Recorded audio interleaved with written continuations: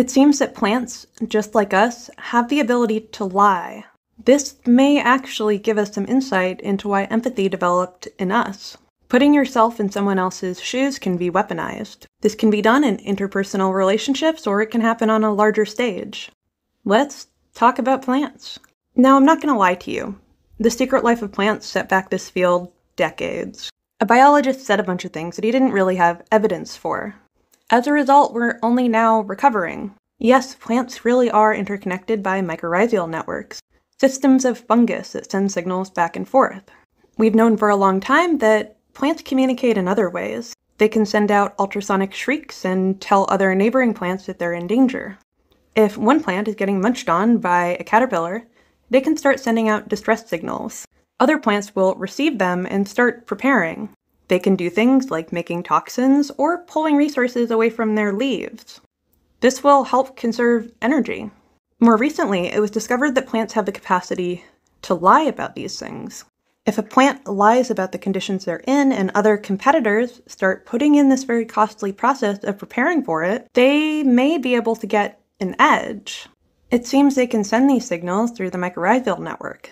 What I find really interesting about this phenomenon is how it relates to us. Empathy is core to human interaction. In fact, we start to develop empathy around the age of 6 months. Yes, even babies have a physical reaction to watching someone else be harmed. However, empathy too can be hijacked.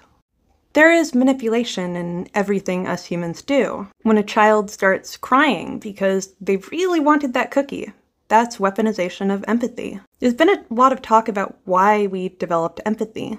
Indeed, it is very disturbing when somebody doesn't have it. We call those people psychopaths. A lot of evolutionary biologists believe that it's something that keeps our babies alive.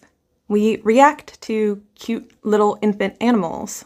Empathy may have evolved as a defense mechanism. We like to think about animals which are able to form bonds as being ones that take care of their offspring. I have heard some talk that crocodiles make okay pets. They do indeed take care of their young, and they do a pretty good job of it, even if they might eat them later. Now, whether we like to admit it or not, we all weaponize empathy. This is what you do when you call sick out of work. Maybe you ham it up a little bit and cough into the phone. I'm sorry, I can't come in today. These are things that we do every day. Our own empathy makes us susceptible to deception. This happens on the political stage in news stories. It goes all the way down to puff pieces about dogs that have been adopted from the shelter after being abandoned.